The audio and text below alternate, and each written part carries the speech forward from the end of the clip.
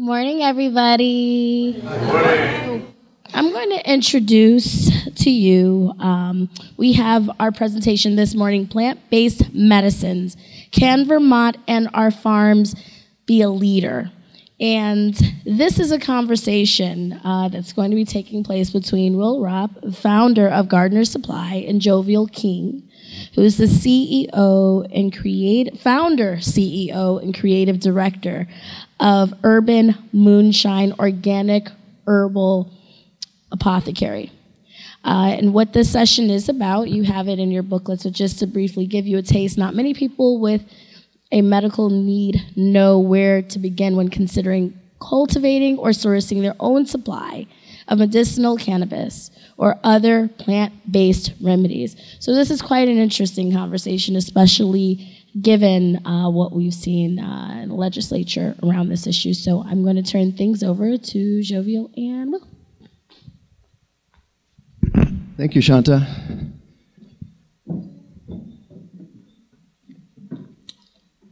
So, welcome. Thank you for coming out on a Saturday morning. We're going to spend about an hour and a half almost going over the possibility that there's an opportunity here in Vermont that is in fact an extension of similar opportunities that have been emerging in Vermont for the last 30 years. So yesterday I was talking with Orly about this conference, Slow Living, and she mentioned to me that it grew out of a meeting with Woody Tash, who was the founder of Slow Money. Many of you may know of that. And essentially that grew out of a movement called Slow Food. So we have these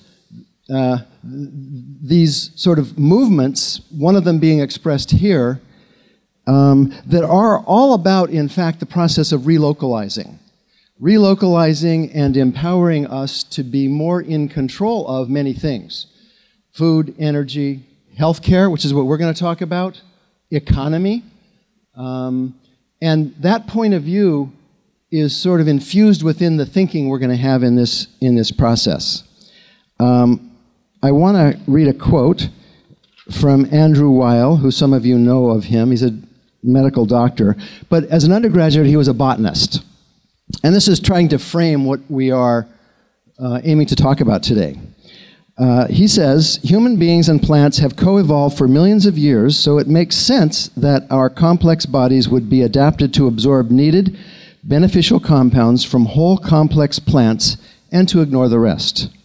This is an established fact in nutrition, but the West's sharp distinction between food and medicine somehow blinds us to these properties when it comes to botanicals. So we have eating and food over here, and we have medicine and healthcare over here. He goes on to say, the most successful medical philosophies in the world make no such distinction. So I'm going to tell you that it's only been 80 years that we've made this distinction. We'll talk a little bit more about that. And I think we're going to reemerge with this idea that there shouldn't be a distinction between plants and health and medicine. So my story on this area goes back to a conference that I developed and led in 1980 at Shelburne Farms. And the name of that conference was Bringing Our Food System Back Home. This was before people were much thinking about this sort of thing. And I went over to the Marlboro Center yesterday, and I saw this thing called Sustainable Food Systems Masters and MBA. That didn't exist in 1980. The idea that there was a discipline, an approach, and a curriculum to think about how our food system was perhaps unsustainable and we need to move in a different direction. So that conference led me to scratch my head and say, gee, I'd like to be part of a world that was moving toward the kind of program and outcome that this kind of a degree program offered. I didn't have a college to go to with that information, but what I ended up doing is starting Gardener Supply Company. And I started Gardener Supply Company in 1983, partly as a recognition that if we want to relocalize our food our food system, let's do it from the point of view of our own ability to produce food. So Gardner Supply was all about helping people deal with some of the challenges of growing food all year long. In Vermont, there's a bunch of those kind of challenges. A few years later, I started the Intervale Center. We moved the company to a place called the Intervale. How many know of the Intervale? Okay, so in Burlington. And that became a nonprofit organization which was a stimulator or a catalyst for the emergence of enterprises, businesses that could become part of this wave. We were hoping it was a wave. At that point, it was barely a trickle. But we were hoping it would become part of a wave of relocalizing the food system. And I then went on to create an employee-owned aspect to the company. I sold the company to my employees 5 years ago. And I thought I was retired, but it's not quite true. So one of the things I'm working on now is the relocalization of the healthcare system or the medical system. And I'll talk a little bit more about how to think about that from a macro standpoint in a minute. But that's what this is about. Green State Gardener, Grow Your Own Health Revolution. And I'm a newbie at this. I'll tell you why what some of the things are that got me to believe there's an opportunity here. But what I really want to do is introduce Jovial's perspective on this, because she's been at this for 8 years? 8 years, figuring out, in fact, that there is an opportunity to create business that also fosters a relocalization of the healthcare system. So maybe you could just talk a little bit about Urban Moonshine and how it sort of got going. Great. Well, I'm thrilled to be here. Let's see, is the sound okay? Or we can one at a time? Yeah.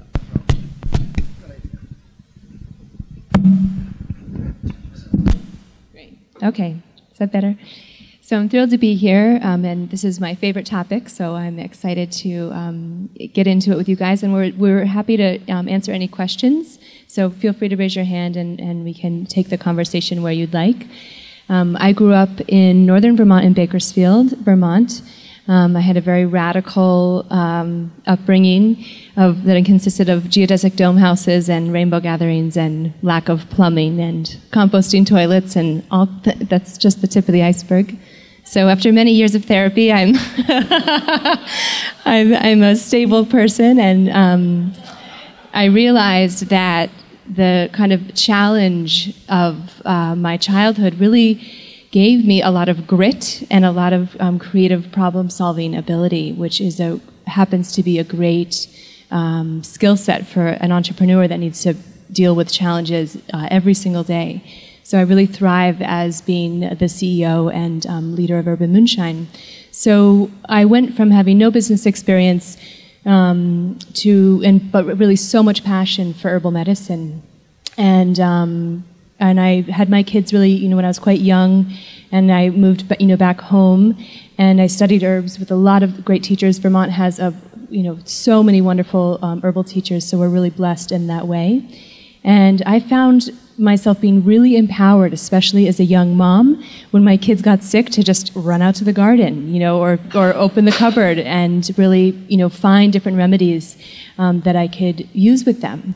And so I had a huge bookshelf of books, and I would just, bust out a few, read 3 different people's opinions on what was going on, see what I had available to me. And my kids, we never had any situations where I had to run to the doctor. It was more like, can you just make sure that this is what I think it is? Okay, I got it from there. I'm a huge fan of antibiotics. I will absolutely use them at any time I need to, but we haven't needed to. So I really respect Western medicine for what it is. It is absolutely fantastic. I mean, we have come a million miles. Modern medicine offers us so many incredible tools. Doctors are experts at disease and surgery and illness, and if I'm in a car accident, bring me right to the emergency room. They happen to know very little about health and wellness and feeling really good, and about lifestyle. And I think that they would agree with that. And we see that the healthcare system is very, very broken because our amazing doctors are totally overwhelmed with people having a total loss of basic skills, basic home remedies. I don't feel good. It's like run to the doctor. So when I was a young mom, I saw a lot of my friends that really didn't have this heritage. They didn't have this history, or felt empowered to, run out to their garden or into their cupboard, and their kids would get any little thing, and it was boom, right up to the doctor's office for antibiotics. Over and over and over again, and they were just in a bit of a panic whenever something went wrong. So I said, I really want to share this empowerment that I feel around my health, my kids' health, my family's health, and I was really inspired and motivated to launch Urban Moonshine. So we're based in Burlington, Vermont. I have 18 employees now that work at the business. We're nationally distributed all over the country, in Whole Foods and Sprouts, and our goal has always been to be a larger company. My goal is always to try to reach a lot of people. I always say that the hippies are fine, the herbalists are fine. It's really the mainstream people that need the help, and we're all connected. There's no reason to say, screw the cities, screw the mainstream folks. It's like we're all in the same boat. We're all in the Titanic together. Let's figure this out. And the goal is to make herbs more accessible and to bring them to more people.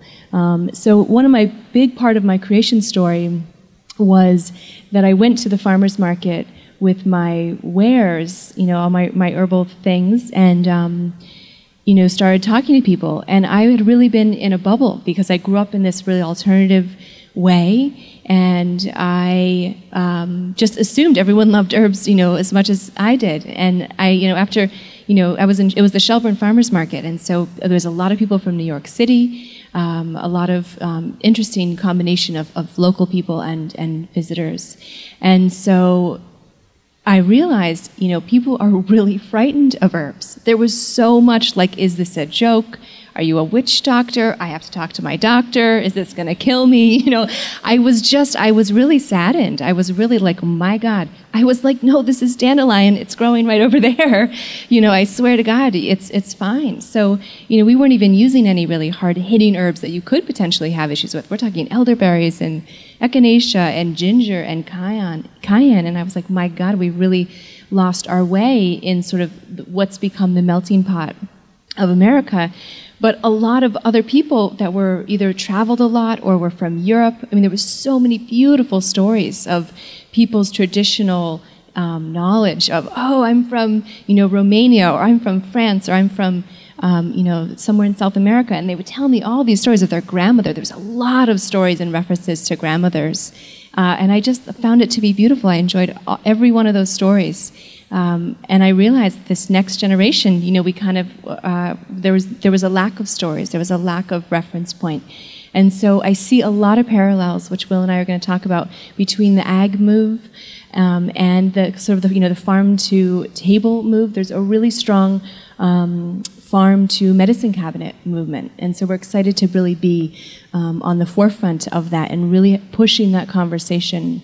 And so my goal is to make herbal medicine more accessible to more people, less scary, more normal. And yes, we want to, sell lots of product in stores all over the country, but we also really want to empower people's, use of herbs, understanding, grow your own garden. And that's, I think, why Will and I are a great team, because I think his vision for really supplying people with the goods to grow their own medicinal gardens, going beyond. There's been, the amazing food revolution. People really are reading labels now in the grocery store aisle. They're taking the time. That's going to seep over to the supplement section. People aren't going to enter the cosmetic area too. People aren't going to just sit, buy all organic brown rice and organic, dairy and kale, and then just, totally ignore their medicine cabinet or what's under their sink, or their bathroom cleaners. It's all part of the same conversation. And so I really think that there is a lot of fuel for this movement right now, and there's a lot of opportunity. So we really want to discuss how Vermont can really play a role in that. And if you could go to the next slide. let me just offer, Jovial is this movement. She's, in terms of her experience, her commitment, her passion for it. But I want to also give you a perspective on why this movement exists and why this idea of relocalization is happening from the point of view of looking at the food system. So she mentioned farm to plate. Many of you probably are aware of that being the trigger mechanism from an organization standpoint of relocalizing the food movement in Vermont. But there was 20 years before that, there was an emergence of the component parts of that movement. And it comes from macro conditions. When I did the conference in 1980, it was really building on the energy crisis of the 1970s. And we saw triple-digit food inflation happen when all of a sudden the oil spigot was turned off in the 1970s. So people began to go, oh, do we really have a sustainable food system or not?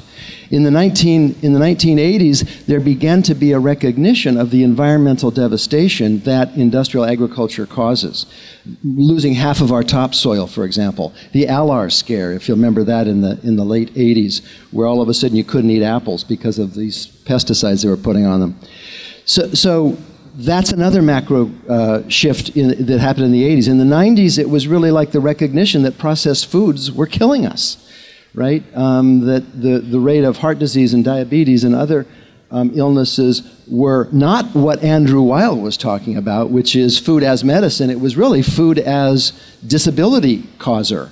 And then this since the turn of the century, it's really about climate change crisis. So you take all four of those crises and you realize that the industrialization and centralization of what happens in many of our economic sectors, food, energy, healthcare, the economy itself, are not really sustainable. So I want to just, and so if you're interested in system, we're going to try and do a micro-macro thing here. I'm talking the macro right now. And if you look at what the farm-to-plate movement discovered, is what Dana Meadows, does everyone know Dana Meadows' Sustainability Institute? She was brilliant at understanding the levers that change systems. And so what the farm-to-plate movement did is they said, let's try and understand those levers that can change our systems. And they found four key levers. Those were the regulatory environment, and we're going to talk more about that. They were communicating clearly to the public. We need to talk, I mean, you just got a sense of Jovial creating the reality of the dichotomy we have between modern medicine and alternative medicine. We have to have the communications that help us understand that. Third one is the whole idea of technology, and I'm not talking about high technology. I'm just talking about the technology that's appropriate to create the support for the system change. And then the final one is access or mobilizing capital. Those four things were discovered to be the key elements in the farm-to-plate movement to move Vermont forward. But the same analysis was applied to the energy system through a group called Energy Action Now in Vermont, changing its name after a while to Energy Action Network. They're trying to figure out how do we get to 90% renewable energy by 2050. That system change discovered it's those same four levers that we need to work with. My hypothesis is it's the same four levers when we're talking about the healthcare system. So those are the macro conditions, but there's also something, how many of you were here for Chico Lager yesterday? What did he say about sales demand in terms of, well, I'll tell you what he said. In terms of essentially covering a lot of sins, right? If you have sales going like this, you can make a lot of mistakes. If you have sales like this or like this, it's a lot harder to find the capacity to learn fast enough.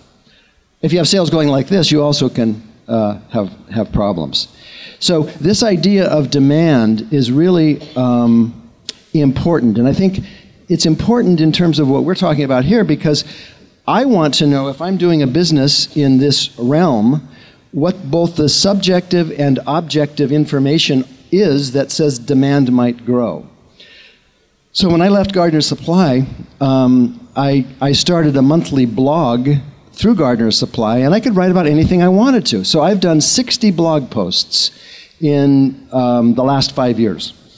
And 3 of the top 5 blog posts, in terms of traffic going to those posts and reading them, responding, whatever, were, what's the berry that makes great wine and helps solve your cold and flu problems too? How many know that? Yep. Second one was, what plant can you grow to cure, I didn't say cure, to cure high blood pressure? Flor de Jamaica, which is actually something you can't grow very well here, but it grows well in tropical areas, and I live part of the year in Costa Rica, so we grew a lot of Flor de Jamaica there. The third post was marijuana, from the closet to the garden. Those 3 posts were 3 of the top 5 traffic builders, and I looked at that and I said, there's a pattern here of people being interested in accessing information about their well-being from a gardening point of view. And then we're going to talk in more slides responding to this issue of, no, go back to that other one, sorry. There's an objective piece of information here about the macro health system, which we'll talk to a little bit, but this is just sort of the first stage of looking at the specific industry that Jovial is involved with. Okay. So in terms of the trend, we're seeing a lot of good growth and demand for herbal products. It's been growing steadily since we've been involved with it, and I think that if you look at the press around, we get a lot of great press at Urban Moonshine, and people are just they're curious, they're wondering, they want better options, and I think that there is that switch is getting flipped. With a lot of people are not finding satisfaction at the doctor's office.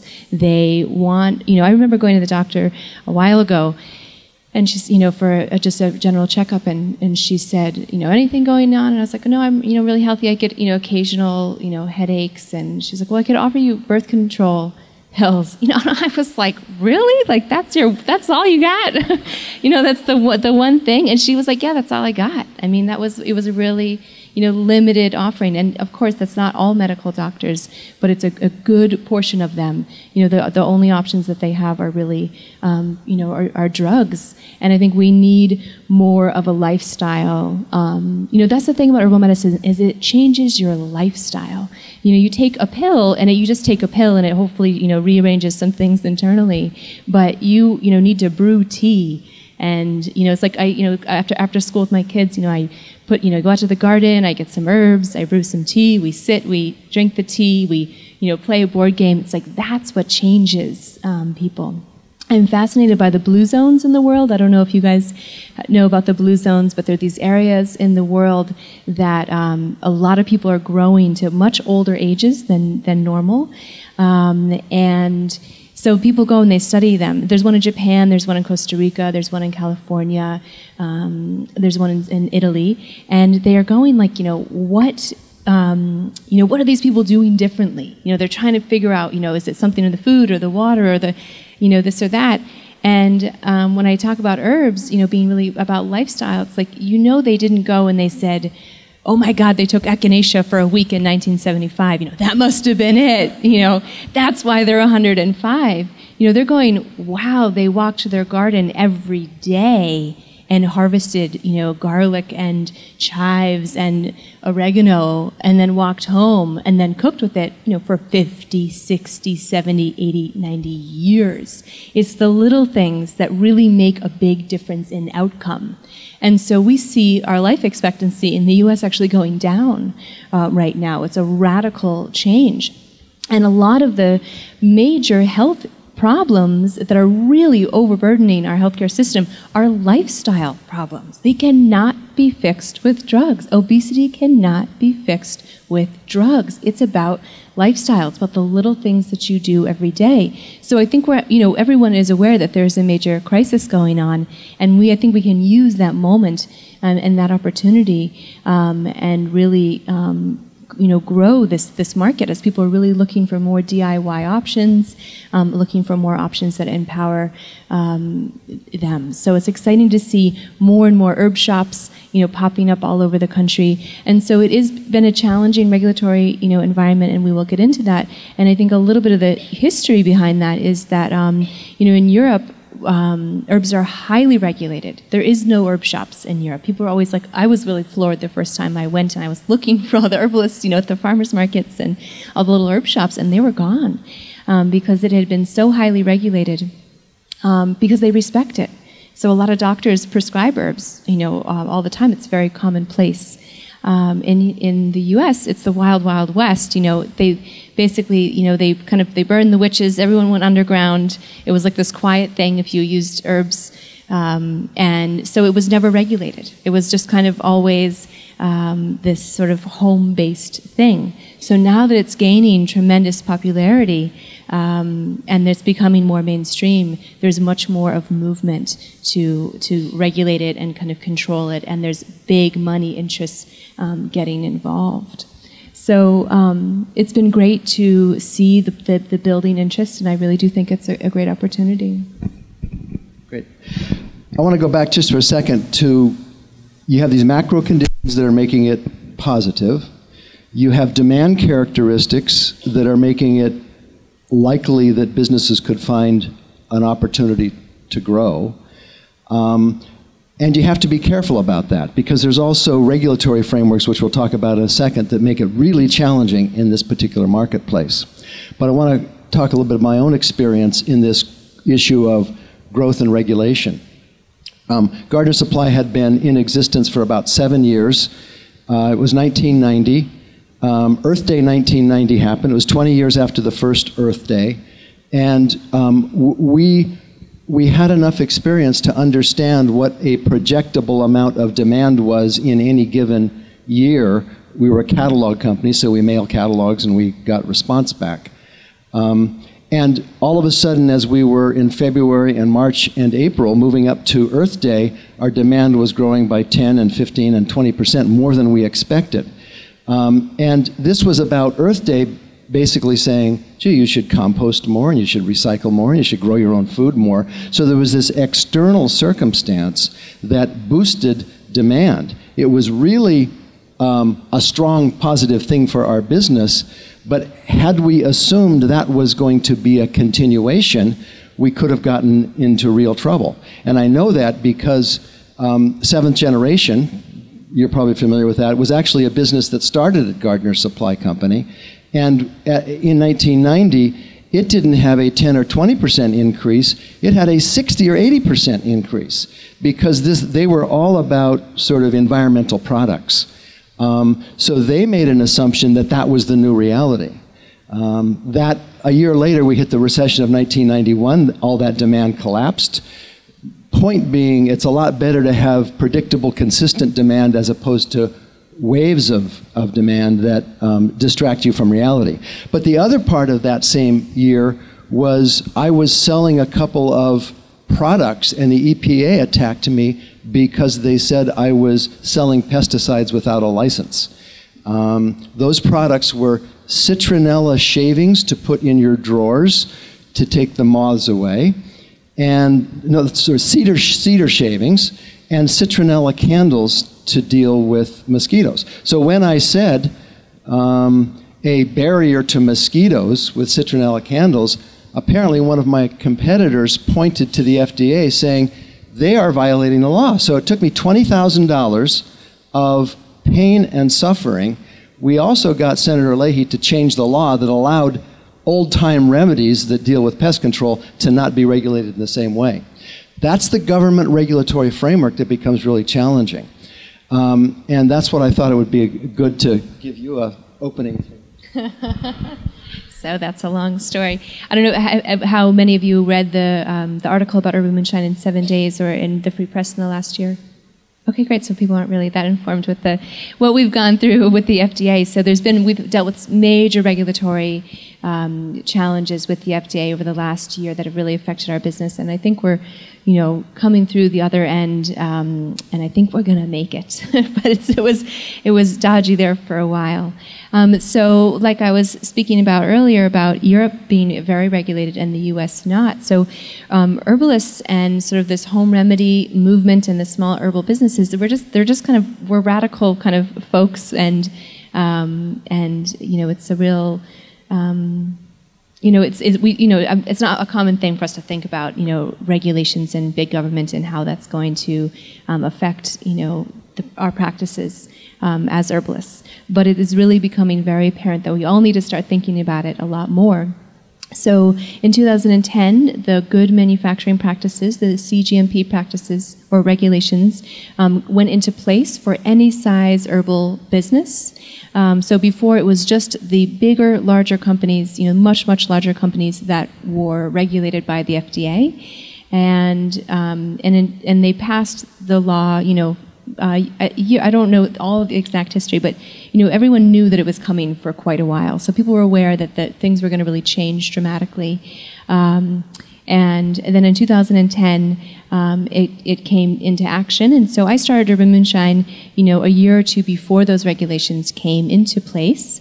And I was aware that they were coming. And I was like, okay, well, I'm just going to give it a shot. A lot of people said, don't start your business because you're going to have to deal with the FDA and it's not going to be worth it. And I really, this was really my love and passion. And I said, I'm just going to do it, see how it goes. If it doesn't go well, I'll just close down shop. So I launched the business, and it started, going well, and I really loved it and enjoyed it, and we were finding good distribution, and we had good growth. So we registered with the FDA, was what you have to do if you're producing herbal supplements at a facility, and so we got our first inspection. I think it was in 2011. And it went okay. We had been trying really hard to have all our paperwork in line and have all of our documentation and identifying the herbs that were incoming in the door, et cetera, et cetera. And so they wrote us up and they said, change these 10 things. You need to have better records in this area. You need to have this area separated out. These products separated out from these products, and so on and so forth. And so we continued to improve our compliance, and then we moved into a larger space, kept growing the business, and got another inspection, and that came up with more issues, more things, and more things that they wanted us to do, and that resulted in a warning letter almost a year and a half ago that we received from them. So when you get a warning letter from the FDA, it's a really big deal. It's a public announcement saying you have a serious problem and you need to resolve this ASAP. So it really was a heartbreaking experience because it really showed the reality that we can no longer. It is basically illegal now to make elderberry syrup and sell it at the farmer's market. That is not an okay thing to do. You can't make any products in this country and say that it is good for you and make claims on it and sell it and put it into market. So that's a big surprise, it looks like, for a lot of you, but that is the facts on the ground right now. You have to have an immense amount of testing behind it. It's really an immense amount of paperwork. So it is really, really changed. It's changed quietly and slowly, but it is really going to change the face of herbalism in this country. And I think a good amount of it is due to free trade regs, and that Europe is more stringent than we are, and so is Canada. And so, but they don't have this amazing herbal movement that we have in the U.S., and we have incredible freedom to practice and to sell things, and most of the world really envies that. And in a lot of countries, you just cannot sell herbs. You cannot bring them to market. You basically have to be a pharmacist in Europe, and you have to have everything pre-approved by the government to be able to bring something to market. So we're just undergoing that change right now in the U.S. So again, the changes were coming for a long time. I think they are sort of free trade inspired, but they're also big business inspired, big pharma and big supplement. And our FDA officer, he's very nice. I like him that much, but he was nice. We had, love and hate relationship, but he was like, it's no secret who wrote these regulations. I mean, he said that, to us. He was like, it was the big supplement companies and it was the big drug companies that wanted to really kind of wipe out the smaller level of people doing business and really kind of stop the competition before it really started, because they see that it is really starting. I heard that Nestle did buy a herb company in China recently in the last, I think, year or two. I was like, Nestle getting into herbs, this is really, whoa, they see that this is really, and there's a need. We have a seriously broken system, and 80% of the world's population relies on herbal medicine as a main source of healthcare. And that's a World Health Organization statistic. Isn't that mind-blowing? 80% of the world relying on some form of herbal medicine. Joe, if I could just... You made two statements. I think the Western world is really constrained and restricted. Mm-hmm. The non-Western world, where herbs are really modern medicine or they are conventional medicine, we call them alternative medicine.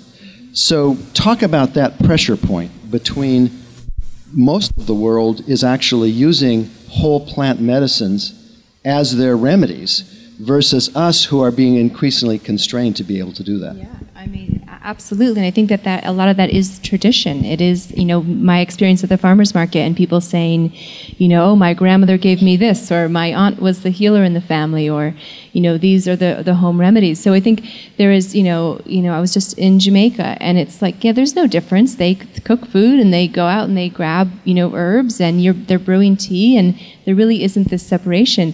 There's a really dark history of what happened to herbalists and to the women and the healers in this country. I mean, it is really, really a dark history of what really happened when the medical industrial complex was built up, and doctors and God knew the way, and everyone else was in big trouble if you didn't kind of hide your ways. So really, I think it's still in place. And so when I say herbal medicine, I mean, it was really fascinating. I did a talk at the International Herbal Symposium last year on the business of herbal medicine. And so I was like, oh, I'm going to make this great PowerPoint. And so I Googled herbalist, and all these witches and warlocks came up. I was like, thinking of some beautiful woman in her garden, gathering things. And Google's the global mind, right? I was like, this is what people think of herbs in this country, all these like, horribly, warty, really medieval looking people. So I was like, okay, this is a lot of where the work has to be done. So opposed to it being kind of standard fare, it's part of if you're an herbalist, it's like the main thing is like you cook with herbs. You add a lot of oregano. You're an herbalist if you add a lot of oregano and thyme and garlic and and you run out and gather elderberry, or dig up some dandelion roots or eat some dandelion leaves in the spring. I mean, I consider you an herbalist if you do that. So when we're saying 80% of the world's population relies on herbal medicine, it's because they use it because they're in rural areas. It's just what they know. It's their tradition. And then it's also that doctors are prescribing it as a very normal way to go about things. Do you have a question? I do, because I hear you using two phrases differently, and I think the regulatory world thinks about them very differently. You're saying you eat dandelion leaves in the spring, fine.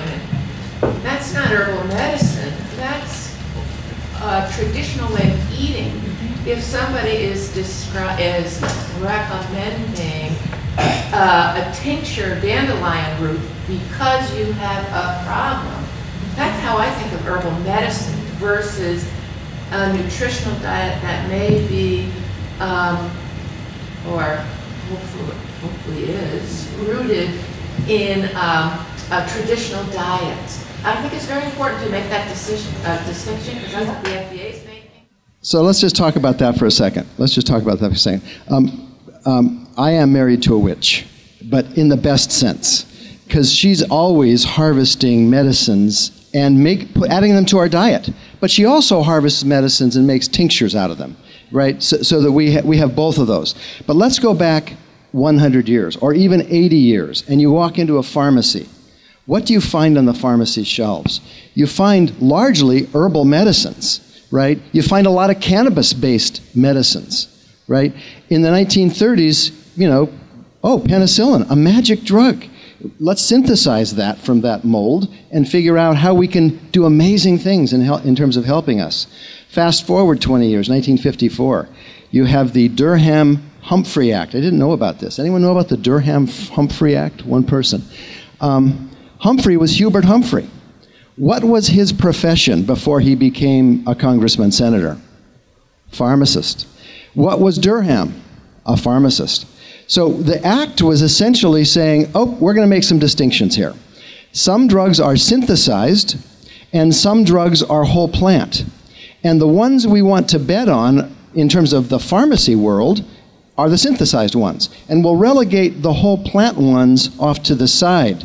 So if you look at this number up there, 6.4 billion, today 1 billion is distributed through mass merchants, over 2 billion is through health food stores, and 3 billion is direct to consumer. So essentially, this industry has been marginalized from the main distribution channel of this world, right? There's one more thing I wanted to say about that was, if you look at where a lot of our synthesized pharmaceutical-based medicines come from, right? Digitalis for the heart, metformin for diabetes, Taxol for cancer, opiates for pain management, they're all plant-based. So a quarter of our core medicines are plant-based.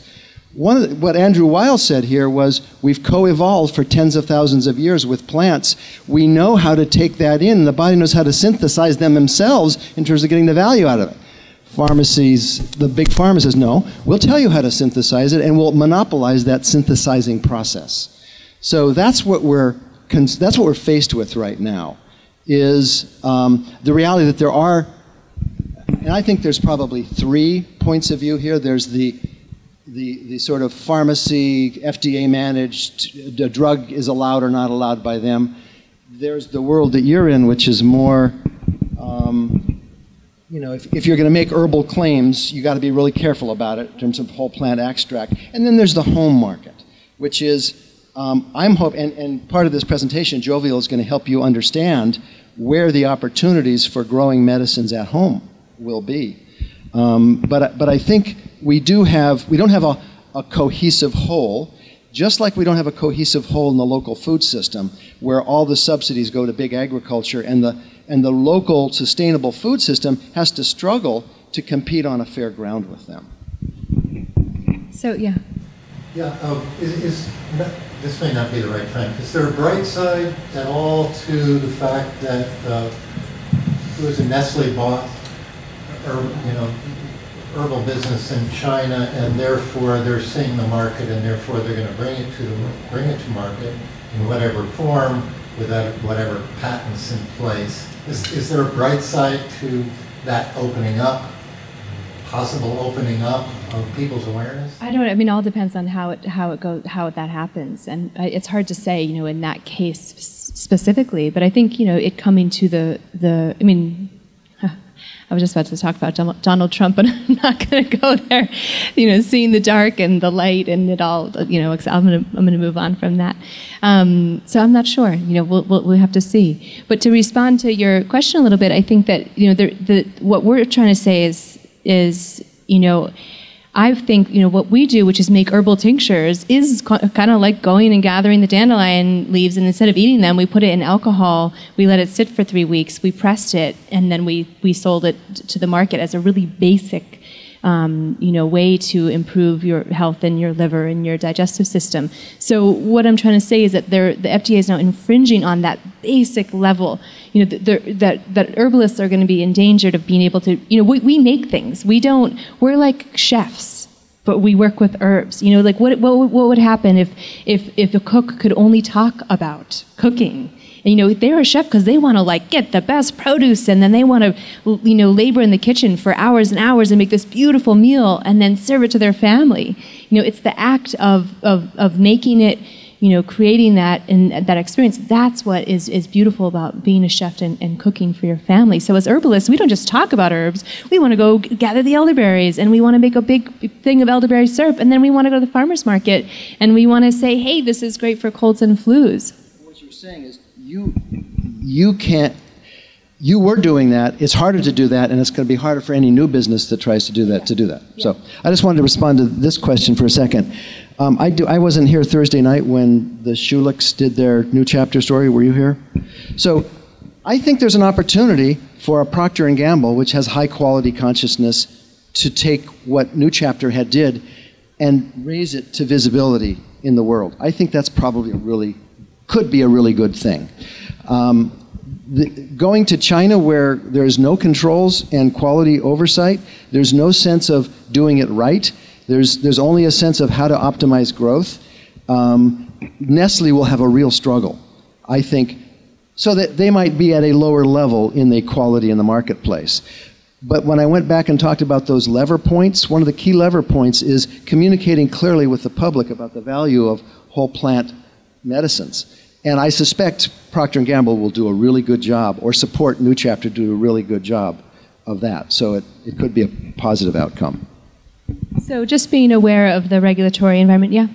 Just, you know what I think? We better move on, because we're going to try and do a bunch of questions at the end. We want to try and get through our presentation. So regulatory environment, so the changes are, and why it was a huge blow to Urban Moonshine, was that the FDA is questioning our ability to even identify herbal ingredients. And so that is a really big issue. So you can't just say, I'm an herbalist, and so I gathered that dandelion and I know it's dandelion. They're asking that we, give them, an analytical test saying, yes, that actually is dandelion. So we had a huge financial blow, because we, work with 60, 70 herbs, and we had to then not just say, yeah, we know that those are all what they are, because we tasted them, we smelled them, we looked at them, and we trust, the farmers that we're getting them from, or the distributor that we're getting them from. We had to then go pay $300 per herb to make sure that it was what we thought it was. And so we had to pay that every time we got herbs in the door. So it really changed our business, because maybe we were only buying $200 worth of herbs from that farmer, and we had to pay $300 to get the test done to say that it is what we know. So that is really just fine for big pharmaceutical companies that get a whole freight load of herbs. It is not fine for small herbalists. So there is no difference now for a small herbalist versus a larger pharmaceutical company, and the regs are really intensive. So we spent hundreds of thousands of dollars trying to get through this with lawyers and a lot of analytical tests. So we're trying to get through the other side, and we're trying to see the light and trying to really blaze a path that other smaller companies can follow. So this is really whetting your appetite for the question about how can this benefit Vermont in just a second. But before I get there, if you go to the next slide. This is a view of some years ago, that there was the belief of what's called personalized medicine.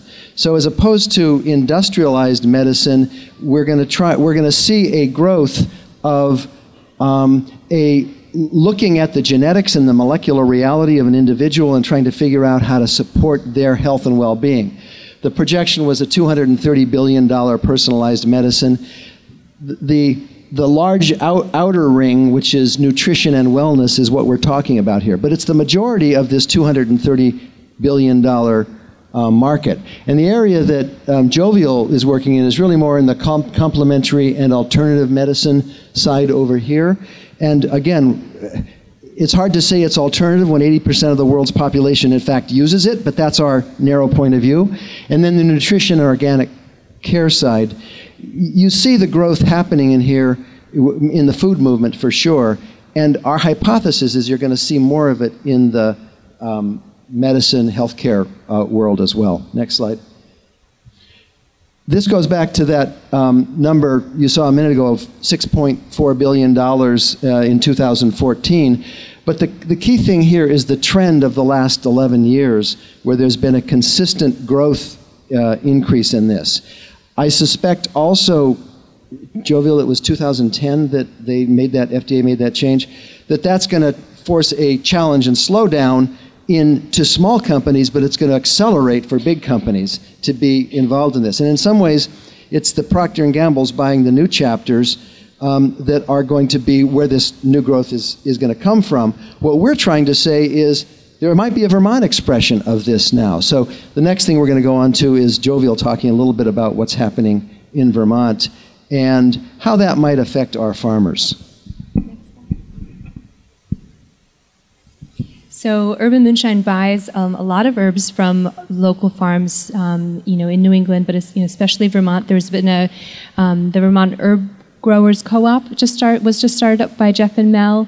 Zach Wood's Herb Farm, they're just based outside of Morrisville. So really great and exciting movement happening there. So we are excited to really help support, the local agricultural movement by buying herbs, encouraging more farmers to grow herbs. And there's, the value of herbs is oftentimes more than vegetables. I mean, they all have their own complexities.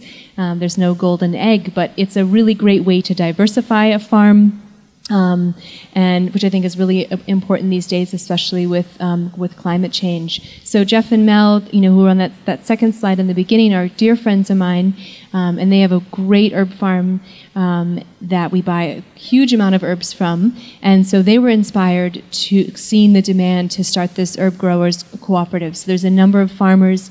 I think between around 6 to 8 farmers in it this year, and they are. So we put a big PO into them for a lot of different herbs, purchase order into them. Saying, will you grow us all these herbs? And a lot of these farmers are growing herbs for the first time. They're vegetable farmers, and they're like, yeah, we're going to grow elderberries, and sure, we'll grow some dandelion and some burdock and some yellow dock, and how about some lemon balm? And it's been, really cool to see them kind of come to the table. And Jeff's story, he's, I think, who's a third generation dairy farmer. Had farming in his blood, but really wanted this next iteration. And he wanted to be on the land, but he didn't want the life of a dairy farmer. And so they started their herb farm based out of that. So I think that it's a really good option as we're trying to diversify our farms more and more. And you grow. I don't know that much about farming. I grew up on a small kind of CSA farm, but I know you grow a lot of lettuce. You need to sell that lettuce pretty quickly to your local market. And with herbs, you can grow a cover crop of milky oats, and harvest it. And you can grow nettles and continue to do 2 or 3 harvests from that crop. You obviously have to set up drying sheds, which is a big process, and dry things properly. Dandelion roots, they have fields and fields of dandelion. Of course, we bought, I think, around $30,000 worth of dandelion from local farmers this past year. Just dandelion, you're like, what? It grows, in the cracks and crevices, but they actually have full fields planted, which is great for our pollinators. A lot of these weeds are the best herbs for pollinators, which we all know are in trouble, and so it's a great way to support them. Next slide. So this is them bringing in the dandelion harvest from their truck on their farm. It was just great to watch, and you can't really see it, but there's their root washer right there in the corner. Next slide. So these are just the top herbs that Urban Moonshine buys from local farms. So if you did have any interest in trying to get into that world, lots of burdock, dandelion, leaf and root, echinacea, elderflower, elderberry, angelica root, yellow dock root, motherwort, elecampane, artichoke, red clover, and thyme. So these are based on a lot of our popular products. Our digestive bitters are our biggest sellers, so that's where a lot of those roots are coming from. And then elderberry and elderflower, there's a huge need for more elderberries. We get them from a farm, mostly from a farm just over the border in Canada, and they can't keep up with the demand, and they're talking about, they wanted us to go in on a whole freight load from Europe, frozen elderberries from Europe. It's the only place that they can't get, there's not enough certified organic elderberries. So people really trying to take advantage of that. There really is a need in the marketplace. And I think that now is a great time for Vermont farmers to get on board with that. So as we're growing, we're growing at 30, 40, 50% on average every year. So our demand for herbs will grow at a similar rate. And yes, it's going to be a lot harder for those smaller herb companies to really get started and to join the marketplace. But Urban Moonshine is growing, and I think that the interest and the drive to buy local herbs is also growing. Next slide. So really quickly, I won't spend much time on this, but I just put up a few of my favorite herbs from my home apothecary, and so a lot of them are other culinary herbs. I always say it's like when I get sick, I run right to the grocery store.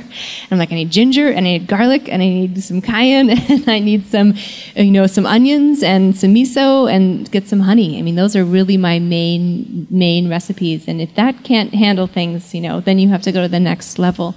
But I'm a real kind of strong herb, food focused herbalist.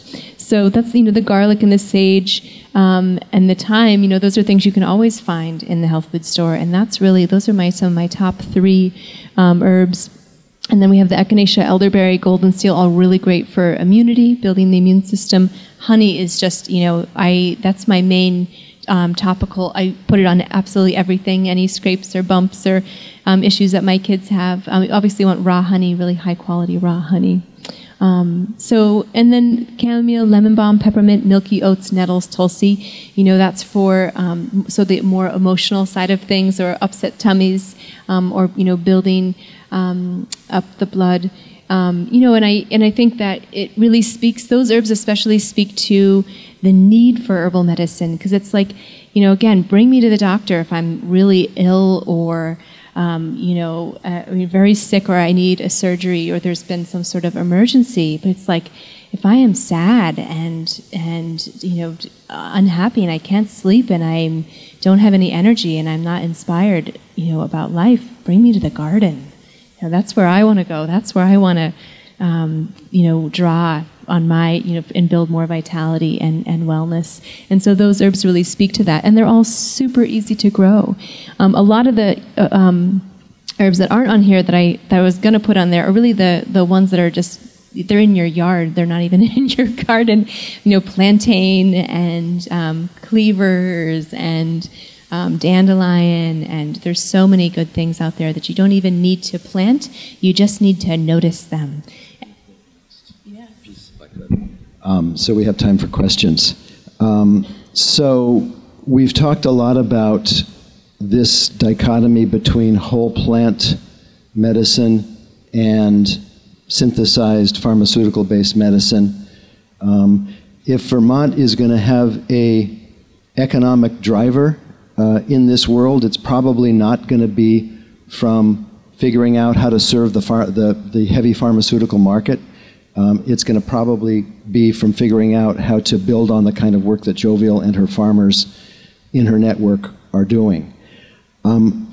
The biggest herbal remedy we have in Vermont right now is, in fact, cannabis. It's an underground economy.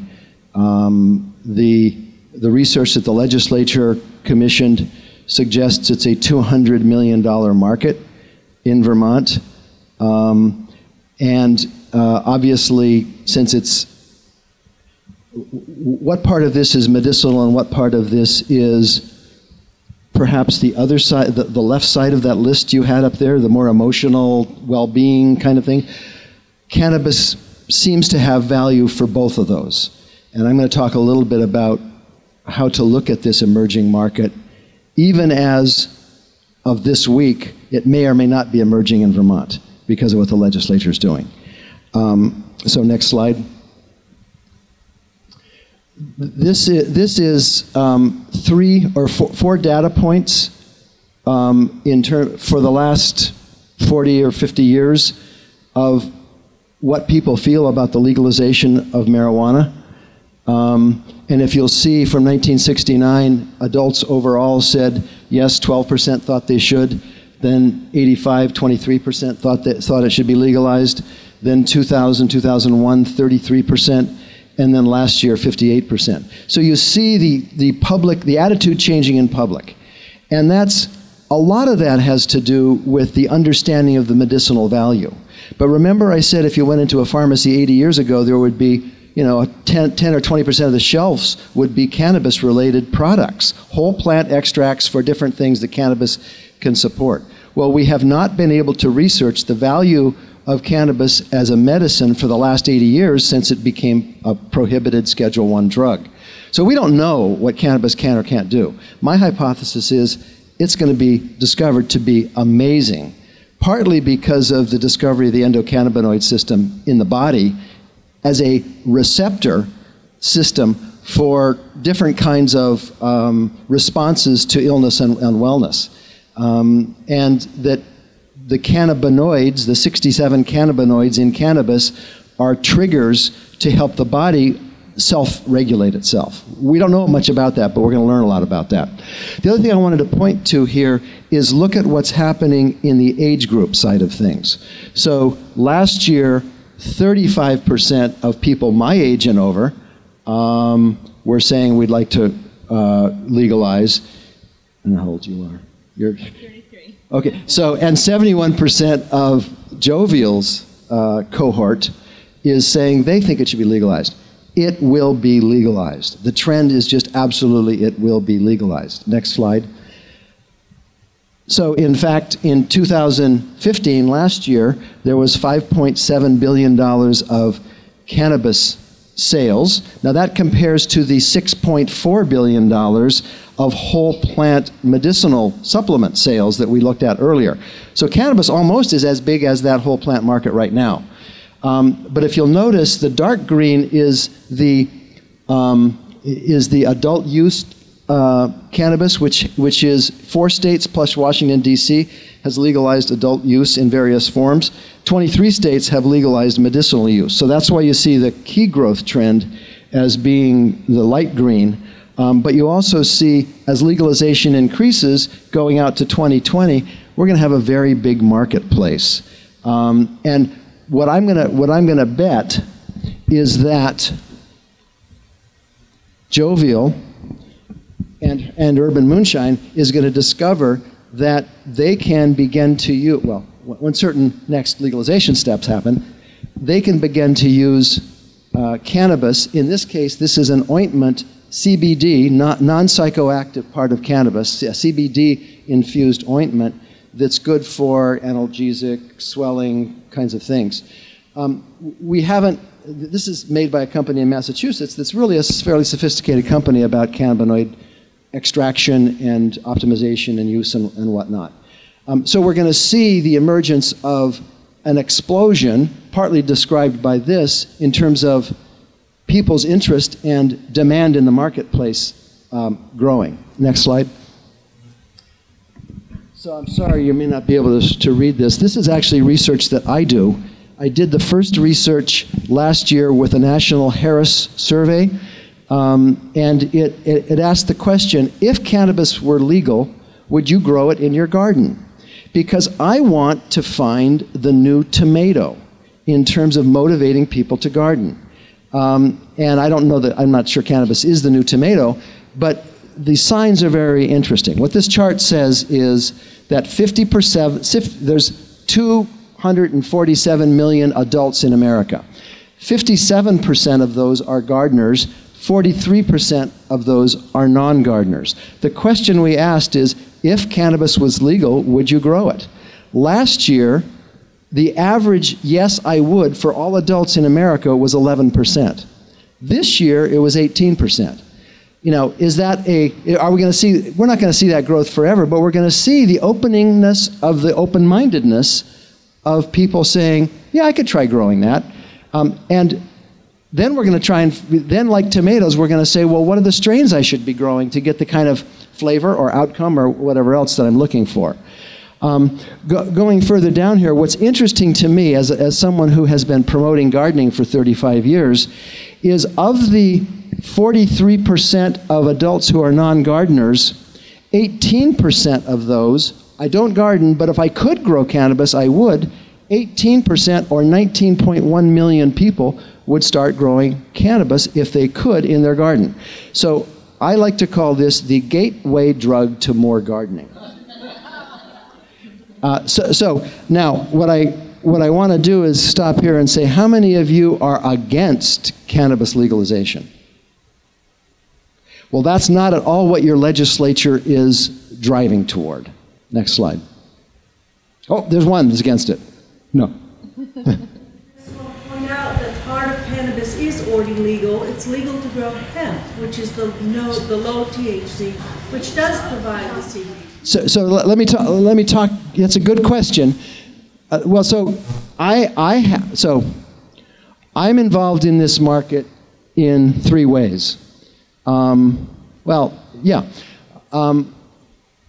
Gardener Supply has been selling products.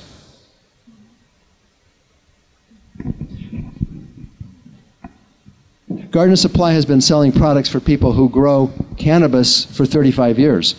We haven't promoted it because we can't promote it. There's actually the Cheech and Chong law. Cheech and Chong got attacked by the feds for selling bongs or something, I don't know. So you have to be very careful about selling drug paraphernalia.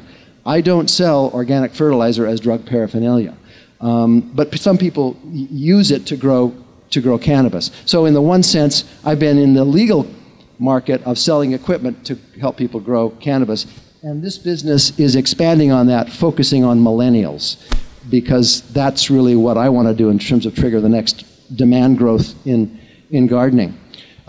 Then you have the medicinal marijuana, which there's 4 dispensaries, one here in Brattleboro in Vermont, that have been authorized to do medicinal marijuana. There's 2,200 or something like that people who've got medicinal marijuana licenses. And the third way I'm involved is through the Department of Agriculture Industrial Hemp program. So there are almost 30 of us who have licenses to grow hemp. What is the definition of hemp? The definition of hemp is cannabis with a low THC content, below 0.3%. So we are growing now. So most of the hemp grown in Vermont has been for fiber or food grade oils. We're now, a couple of us I think, are growing for CBD oil production. But it's a gray area. You can't take that across state lines. You can grow it within Vermont. You could use it within Vermont. I hope I can come up with a really high quality oil and offer it for sale to Jovial. I don't know if you can buy it in the fall. So I'm exploring this world. What I wanted to talk about in the last couple of minutes before we have questions is what's going on in Vermont legislature. So the Senate Bill 241 was the passing of a tax and regulate open market for cannabis production, processing, and sale. The House got the Senate 241 bill and has been massaging it, actually depleting it, for the last month. Where we are now is they essentially, the House Appropriations Committee passed a bill onto the Ways and Means Committee, which basically said, well, maybe we should have a commission and maybe we should allow 2 plants to be grown per person. So no legal commercial activity. The Ways and Means Committee depleted that and basically said, no, we don't think we should do either of those, at which point the Senate said, oh, we're passing a bill back to the House, which is a miscellaneous crime bill, and we're going to attach to it the Senate 241 bill, trying to bypass all the committees in the House. That's where we are as of yesterday. And the outcome of that, I suspect, is going to be very little, but maybe we will do a commission to study yet again whether or not we should be doing this. I'm not fundamentally against being cautious. I think there's some smartness to that. But there's also the reality of that data that I showed you. So the other thing that this bill might authorize in Vermont is a non-binding referendum in November asking the population of Vermont what they think about legalization of cannabis. Well, this will be the X number of times we've done that, but this will be this will be hundreds of thousands of people answering that question. So at least the legislature will have a clear understanding of what might happen, what the population thinks.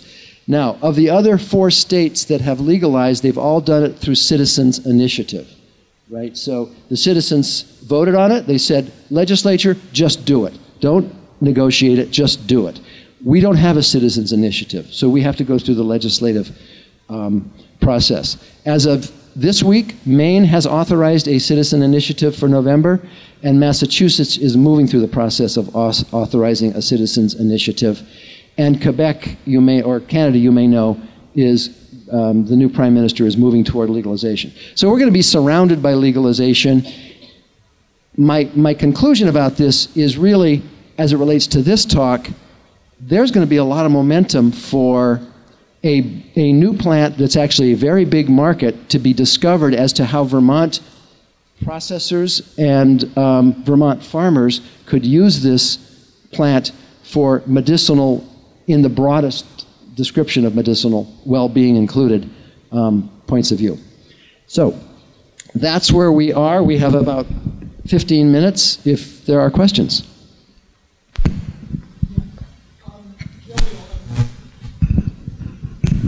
I'm curious, Jovial, if the rules allow you to quote third parties about health benefits. No.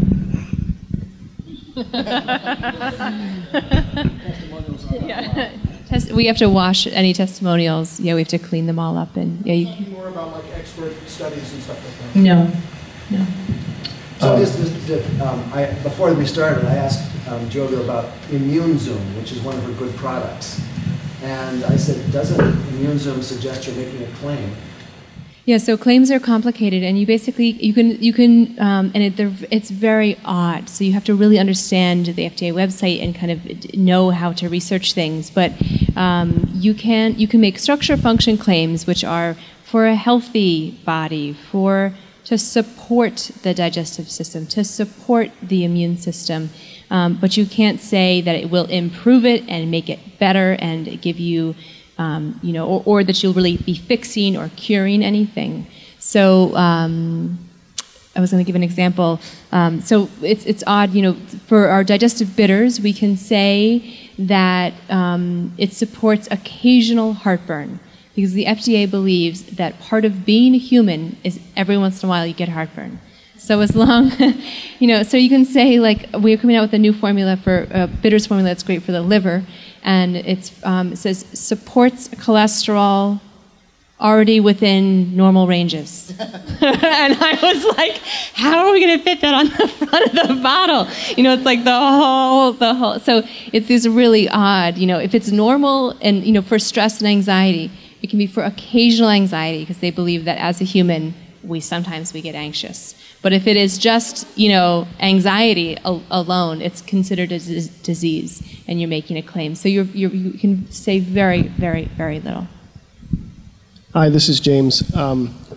So while I see the benefit of, this type of business being able to go global and being able to impact lots of people across the globe, I have real concerns about companies like Procter & Gamble and Nestle getting involved.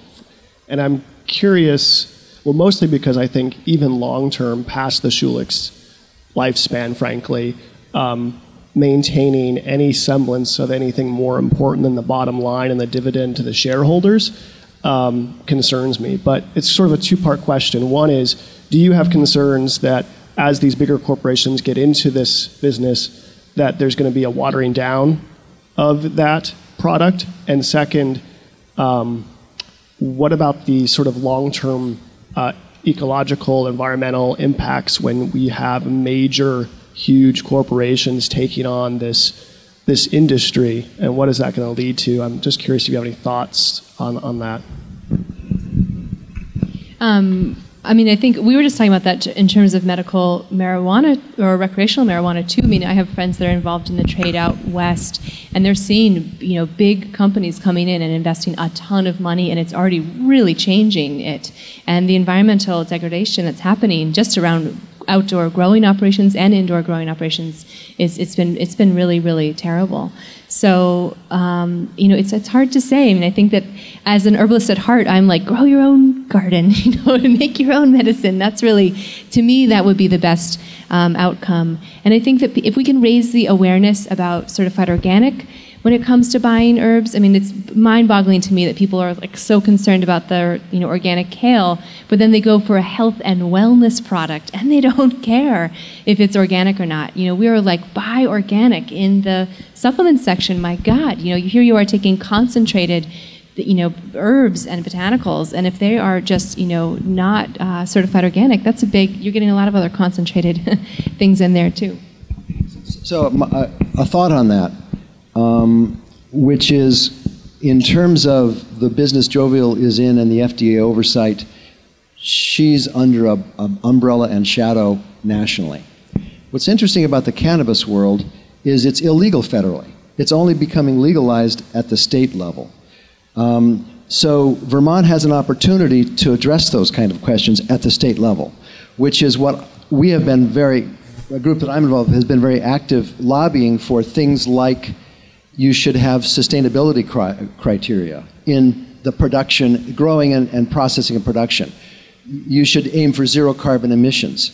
You should use renewable energy as criteria for getting a permit to do this, because it's going to be the state that allows this permits to happen. But equally, you should have 51% ownership mandated within Vermont residents. You should have 51% plus of the capital being applied to this industry coming from Vermonters. So can you forever rebuff the corporatization of the world? No.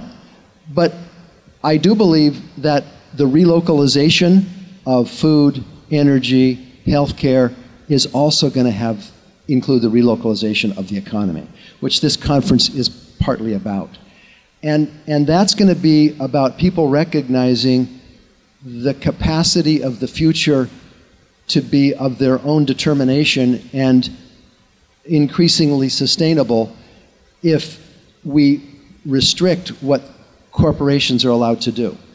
And do I think this is going... I'm part of a group called the New Economy Coalition, which is 150 organizations nationally that are asking the question, what kind of an economy do we want?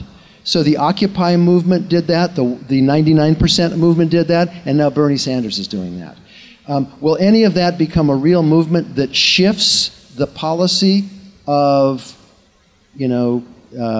international corporations? Only if national policy forces them to do that. Is there an opportunity to do that? I think there is. Will it be slow? Yes. Will we get there fast enough to make a dent in the collapse of ecosystems and climate change? I don't have any idea. But here in Vermont, we can do our thing. And what's interesting about the cannabis game is that it will be a Vermont context that allows legalization for the next 3 to 5 to 7 years until the feds say, okay, we can't stop the momentum, we're going to have to legalize. But in that time, can we create an industry that is powerful enough and distinctive enough to rebuff some of those external forces? And, to me, Jovial and the farmers that are doing this within the current whole plant medicinal extract world is part of the solution. And I think a major new wave of opportunity is going to be a smart cannabis legalization system. I wanted to ask a question about the regulation. I'm sympathetic to the idea that, as you mentioned, that the $300 fee per batch is undoable for small-scale producers. But on the other hand, as a consumer, I really want there to be regulation, and I want to know what's in my product. And if I go to the store and buy a tincture and they're asking a high price for it, I want to know that the herb is actually in there and how much is in there. So I really see the need for regulation. So I just wondered what you think, what kind of regulation would actually be appropriate for the small-scale producer and the small-scale farmer And one other question is just, I'm a grower of medicinal seedlings, but I'm not certified organic. I'm organic under the less than $5,000 exemption. And I wondered if you buy from people like that or only certified organic. Great. That's an easier question to answer, so I'll answer it first. But we don't, because we have to maintain our certified organic seal. So because we have to trace back to every farm, and they're organic, and that's how we gain our organic seal. So I completely agree with you that regulation is really important, and there is a lot of bad products out there, and that all the larger corporations should absolutely be regulated, and they should absolutely have to confirm identity of an herbal ingredient so it doesn't, or a botanical ingredient so that it doesn't show up as something else, and you get huge vats of white powder shipped over from China. Yeah, you need to do an ID test, absolutely. So the regulations in themselves are not bad. It is that they're affecting the very smallest range. And I'm still toying with. We haven't actually found a solution that we think fits in a neat box that we can actually push forward and say this is how we can do it. I think that encouraging people to grow their own herbs, make their own products, and that if you, it makes sense to me that if you buy something, if I buy dandelion from a farmer that grew it, I should be able to say this is dandelion and shouldn't have to get it tested. We'd have to do heavy metal testing, we have to do microbiological testing, again, but those are things that are going to be distributed to the public in a wide way, and on the shelf for years. So it's not unreasonable at our size to have to do some of that. So I unfortunately don't have a specific solution, but I really think that we just need this protective bubble of what the smaller, it could be if you do under $100,000 worth of business, you don't need those same. Obviously, small herbalists should definitely pay attention. They should. It's not about not paying attention. It's not about not having lot numbers. That's a really good thing to do.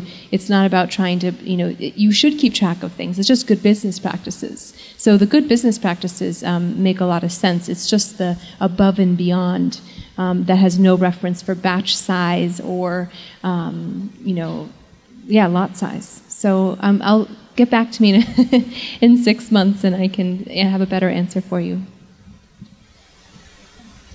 So before I ask my question, I'd just like to weigh in for James's question, which is I'm finding that on an individual level, there are a lot of people within the corporate world who are interested in helping people like Paul and Barbie at P&G. And I think the more of us who hold them accountable and work with them, we will be in a position to help them move into the new business paradigm. I'm against making anyone a demon, but they are us, right? And so I'm very optimistic about working with other humans like us within corporations and making a difference and helping them move in the direction that we know serves all of us. So I just wanted to, that's my experience, and actually I have a personal question to you. It sounded like you were using honey like I use coconut oil, and I just wanted to know if you felt one over the other were the pros and cons. Yeah, honey I would use for wounds or bites, so because it has a lot of properties to be able to kill off infection before it starts. So coconut oil I use more just as a topical, good for my skin. But I don't know enough about coconut oil because it's not something that I feel like it's really come into vogue in the last bunch of years, and so it's just now becoming more part of my kitchen cupboard. So honey is my really go-to because I can always get it local from some local farms. So I think they're used differently, and I would say honey is more powerful. In terms of if I travel with honey, so that if one of my kids gets a cut, I'll just cover it with honey. Yeah. Mm-hmm. In the beginning, you mentioned going to a few sources of books for remedies. Do you have any recommendations just for personal use of getting started with a lot of what you've talked about? Yeah, Rosemary Gladstar is going to be the queen in terms of just basic, easy to understand herbal remedies and herbal information. She's absolutely fantastic. There's so many. Deb Soul is a great author. She's out of Maine. Christopher Hobbs is fantastic. David Winston. all great authors and teachers of mine. Yeah. I recall reading some time ago about how many companies selling herbal remedies will intentionally use units on their labels that are confusing to consumers and not units that they're used to. My question to you is, if we're buying an herbal remedy, how can we be sure we're buying a product that has an effective dose? Because some of the units that companies use, if you actually did the conversion math, you'd find that the effective ingredient is far less, below even 1%. I would just say research the company and buy, research a company, find a company you love, and then trust what they do. Which is what I would say would be the easiest way to answer that question. And then you have to spend more. If you're getting it super discounted for $9.99, it's hard to say that it's going to be, the higher priced stuff, I hate to say it, it's going to have better quality. Not always, but I think really buying from a company you trust and doing good research on them, I think is a great way to go about that, or making it yourself. So I just wanted to the comment over here. There are no bad people, but there can be bad companies that are part of a system that forces them to be bad. My view.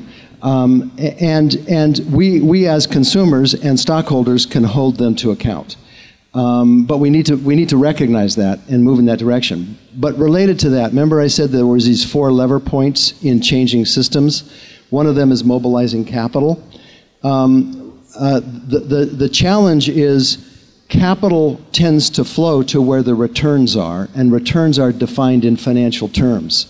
If we can understand there's a larger return set than just financial returns, like health of community or health of farms or health of you, that is a measurement that we ought to be interested in terms of some of our wealth being invested in supporting those kinds of businesses and outcomes. So people like, or companies like Urban Moonshine are going to need capital to grow. And that capital hopefully will be available in support of what it is that they want to be about in terms of the impact they want to have and the values that they hold. So again, you as consumers and you as investors can support that outcome to some degree, and don't diminish the value of that. Thank you.